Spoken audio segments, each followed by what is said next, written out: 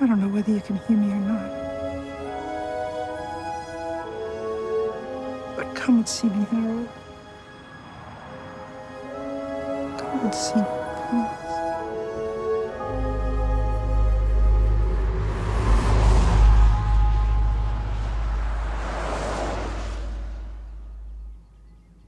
Should I say Mrs. Poe or Miss Poe? Just call her by her name. I only know old people by their last name. It's Agnes. God, your hands are so sweaty. It's freaking hot in here. And I told you I didn't want to wear this sweater vest. I look like my dad. Well, it's better than everything else that you have in your closet. Plus, it was on sale. The mannequin at the store didn't even want to wear it. That's why it was on sale for like 80% off. Shh. It's orange, you can't fix it. Oh my God.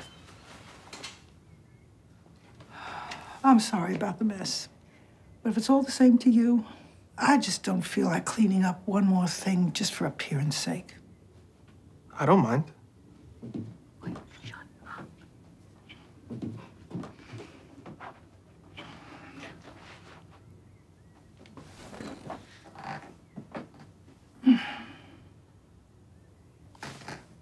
So tell me your names again. I'm Rob. Whitney. And this is my fiance, Robert. Well, Whitney and Robert. I haven't actually done this before without Harold.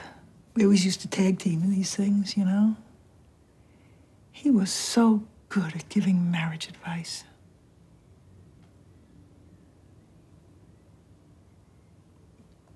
No. So when's the wedding? August of next year. Goodness gracious, that's your rookie year of marriage lost right there. Well, the venue is... Oh, now, wait a minute.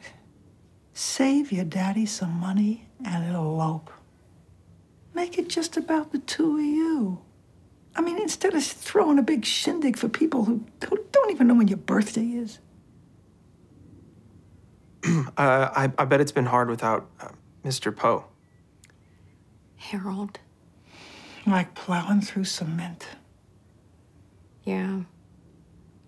My great-grandmother died last year, so I know exactly how you feel.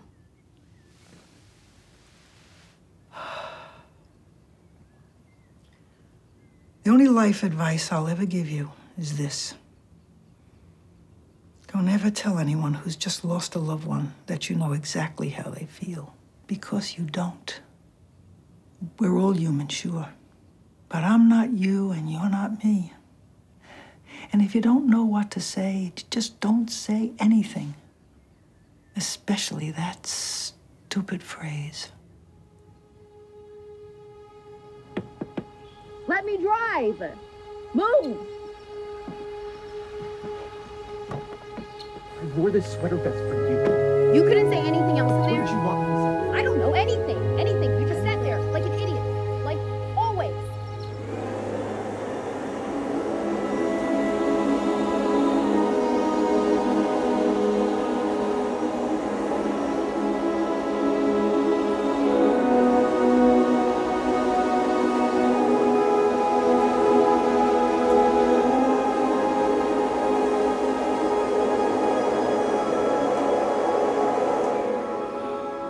Yep, here I am on a Monday, all dressed up. In the right place at the wrong time. Well, if it makes you feel any better, for the first few months after Marty died, I missed most of my doctor's appointments because I couldn't get my days straight. My pill box at home even told me what days to take what, but I'm sure I took my AM pills at night once or twice. It was like I had some sort of grief Alzheimer's or something. Heck, I nearly forgot to put a bra on most days. Of course, Marty didn't mind that a bit. Used to call them freedom fighters.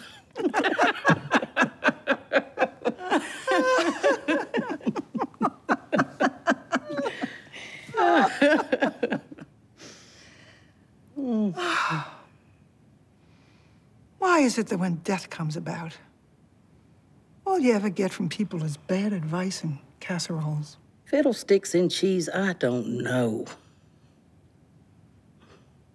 People just don't know what to say about death. At Marty's funeral, the condolences I got were practically just all out of context Bible verses. I mean, you couldn't pin those scriptures on the donkey Jesus rode into Jerusalem. Then they'd follow that up with a casserole. Looked like it had stage 4 spinach cancer or something. I've been sleeping with my glasses on at night, just in case I see him in my dreams. Hey, from a widow to a widow, after being married for most of your life, it's hard to learn to live alone.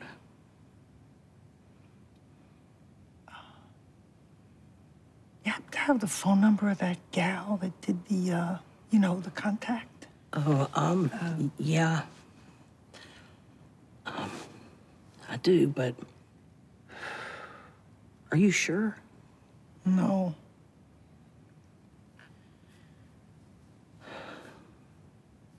I understand. Let me go get it for you.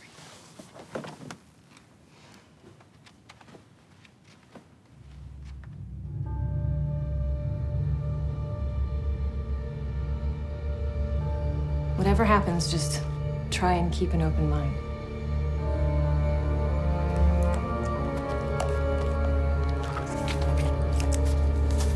Visit us tonight, Harold. I see a man. I feel his presence in this room, with us, with you. Come and see me, Harold. Oh, he's here. I don't see him. I get the sense that he died suddenly and without pain. Does that make sense to you? He had cancer. A simple yes or no would suffice. I see a baby floating in water. Did you have kids? No. Yes, I had a miscarriage. Oh, okay. Well, that would explain where your negative energy is coming from. Harold is telling me that he wants you to forgive yourself. He knows I already have. He's saying he's sorry. Okay. That he can't come see you. Let me speak to him. He's stuck. Stop it! Stop it! Now you need to keep it open. Shutting up will suffice, Missy. He is not stuck, and neither one of us has anything to be sorry for, especially him. And I wasn't asking where he is. I know where he is. I was asking to see him. Taking advantage of a widow with your abracadabra bullcrap. I ought to smack the bad juju right off your face, you supernatural witch.